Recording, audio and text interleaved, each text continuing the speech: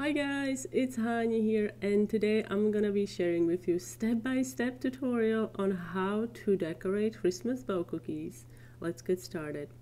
First, we're going to spread a thin layer of red icing just on the top edge of my bow cookie, and I'm using flat food-only paintbrush. This is a brush from a Wilton set that I absolutely love, and I have it listed in my Amazon shop. Link to the shop is in the description box under the video.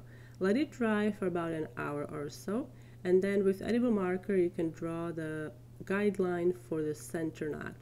And after that we can do the loops.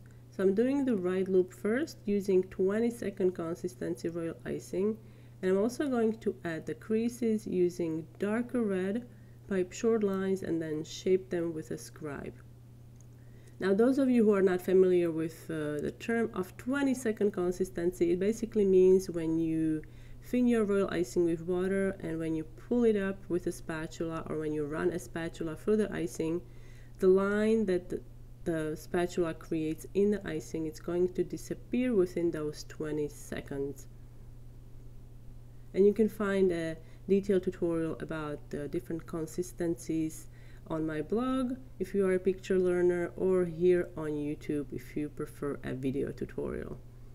Now we're going to create a zigzag line in the middle here. This is going to help us avoid cratering. Let that line crust before you flood icing over it. And I'm going to start making the tails.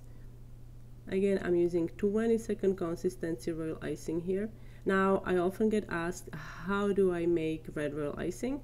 I like to use Super Red Americolor brand food coloring, and I will color my red royal icing when it's just it's no longer pink, but it's not deep red, and then I let it rest for at least several hours and up to several days. Resting really helps deepen the color, and you don't have to use as much of it. Excess food coloring in your royal icing can cause issues like drying or also bleeding. Make sure that you let each tail crust. The first tail should be crusted before you add the second tail. And then let it crust again, and then you can add the center knot with 20-second consistency royal icing. Isn't this pretty? Now I can see this bow design being used on different occasions. It will be great for christenings, birthday parties, graduation.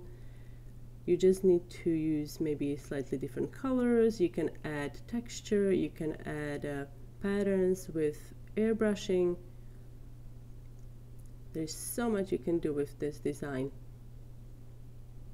Alright, so this is almost done. And then we have to let that dry, and then you can add some details. I'm using piping consistency royal icing here, adding some loops and lines on the loops and also on the tails.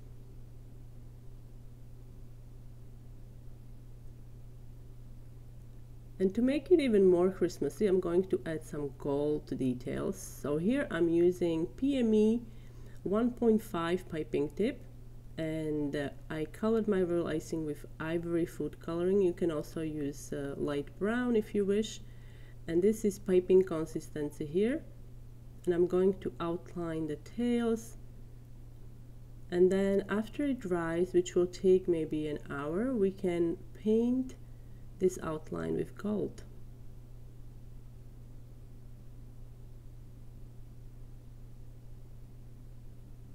So I'm using, this is edible glamorous gold from Sweet Sticks.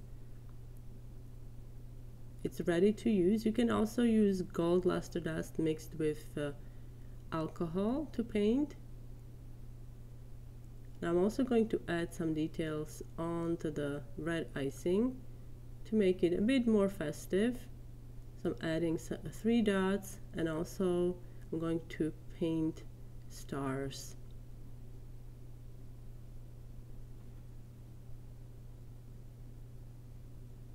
And that's how you can make these Christmas bow cookies. I hope you guys enjoyed this tutorial.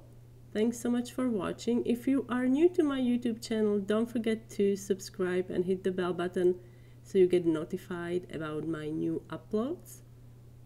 And I will see you next time.